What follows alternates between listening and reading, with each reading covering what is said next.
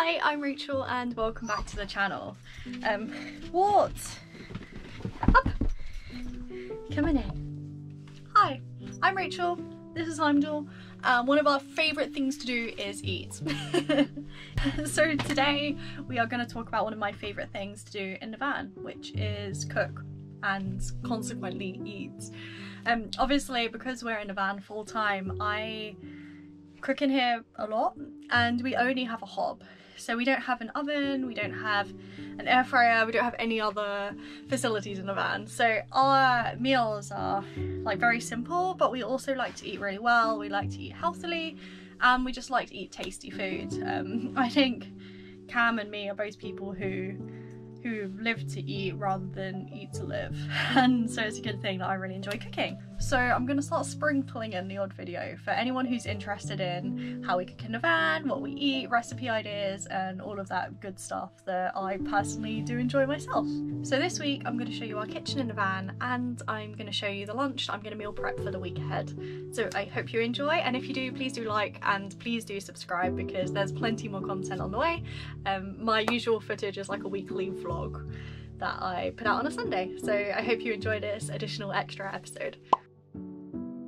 So this is our kitchen. Yes, it very much fits in one frame, so it's going to be the shortest van tour of your life, but this is what we have to work with. We have a hob, a magnetic spice rack on the side here, we have a tap which Cam made himself, which is really awesome if you ask me, and we have an undermounted sink, and yes, there is washing up in it at the moment. I'm not going to do that before I start cooking. Then in terms of storage, we have 3 drawers here. The top one is everything like knives and forks, bowls, cups, all of that stuff. Anything I need to get to quickly when I'm cooking. The next one down is more of our like stuff drawer. So this is things like pans, spices, 3 different types of hot chocolate because that's an essential. And then we have like, I don't know, sachets of sauce, curry paste, etc, etc. One of the things that I've been trying to do recently is stock up more on the essentials, because when you get to like the remote parts of Scotland, it gets really expensive in shops. So I've been trying to make sure that we have enough things like coconut milk, chopped tomatoes, like curry pastes, like base things for meals, so there's always something here we can eat and I don't have to spend like £2 for a tin of chopped tomatoes in rural Scotland. We then have this drawer, which is where we keep all of our pans and any food that is left over and being used that doesn't fit in a fridge. And then underneath we have a cupboard. I won't show you this one because it is always a huge mess inside, but that cupboard stores everything else, so all of the dry larder storage goes in that cupboard at the bottom. Obviously we have a little Dometic fridge as well, and this cupboard is just for under the sink things like toothbrushes, cleaning products, tea towels, etc, etc. What's your favourite cupboard, Heimdall? The food one. Yeah, he says the food one.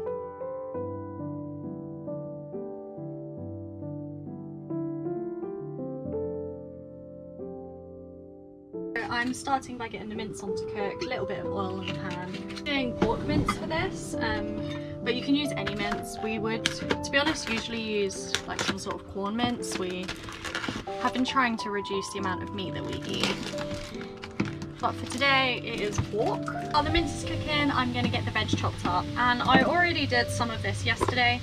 So we have red and white cabbage chopped up here. That is because red and white cabbage do not fit in the cupboard or the fridge. So they're pre-chopped, popped in a Tupperware, and ready to use today. So the only extra things I'm going to chop up now are a chilli,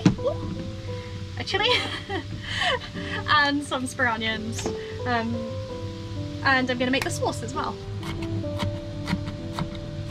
Now the mince is cooked through, I'm going to add some ginger and some garlic into the mix here. I use the very lazy garlic and the very lazy ginger because I'm very lazy and because it works really well in the van. There we go. Maybe some more garlic. You can like never have too much garlic. And now we're going to make our sauce. So the sauce is going to be a combo of apple cider vinegar. I think I'm going to go for a tablespoon. Sesame oil. I've not even opened this one. Soy sauce and honey. Yeah, that's really nice. That is what we'll do. I'm just going to put that in now. And now we're just going to slowly add the cabbage until it wilts down, because this will go down quite a lot. I only have like a small pan because of space. So things like this are always maybe a little bit more of a challenge than they should be.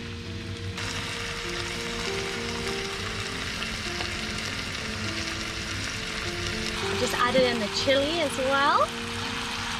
You can see that the cabbage is cooking down really nicely too. Let's try it.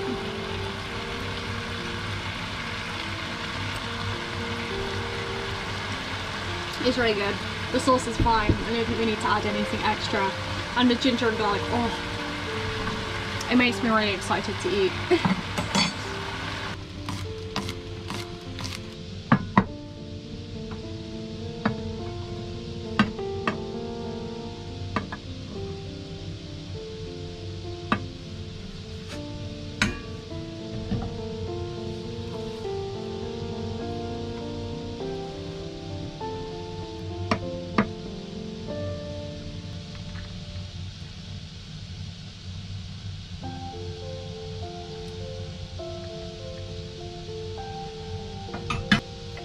Gonna put sriracha in Cam's especially because Cam likes spice. I'm very happy to hear that. This is when my burrito rolling skills either come into play or don't come into play at all.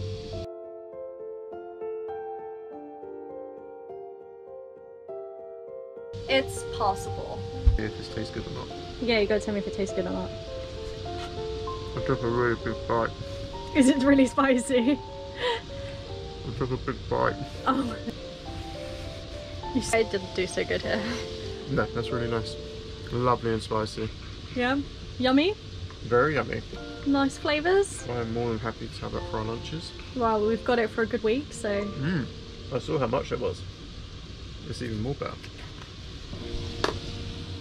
That's a win. That is Michelin star praise from a Cameron. So I'm gonna roll mine and see how I think. I really like it. You did a good job. We've both finished eating and that was so nice. Like hopefully I don't have cabbage in my teeth, but yeah, I'm really, after eating it, happy that I put this video together because this is a recipe that I can like totally recommend that you go and cook in the van. Minimal washing up, really yummy, lasts for like a good few days. Like this will be our lunch for the week now. You can also have it cold or warm, so you can reheat it or just eat it as it is, or you can serve it with like rice or anything else that you would rather bulk it out with if you'd rather have something more substantial than just a wrap. But for us this is a lunch rather than a dinner, so it's absolutely perfect and I really enjoyed cooking it. So well, thank you so much for watching this video. It's obviously a little different to the content I normally put out, but I'm planning to do a Wednesday video at least every fortnight, potentially every week going forward. There's loads of topics I want to cover about how I actually work on the roads, like van tours, ideas for meals, and all of this stuff that we've kind of picked up on the way. Along with the cliche, like here's our favourite bits of the NC500 and all of that standard stuff you might expect from a Vanlife channel, right? So I think I'm going to do those videos on a Wednesday and stick to putting out the usual vlog on a Sunday. So thank you if you're here and you're watching this, and if this is the type of content you like seeing, if you actually enjoyed it, then please leave a comment and let me know I'm on the right track. But to be honest, I'm just going to keep on making what I enjoy, so you might be stuck with it anyway. But thank you again, and I will talk to you soon.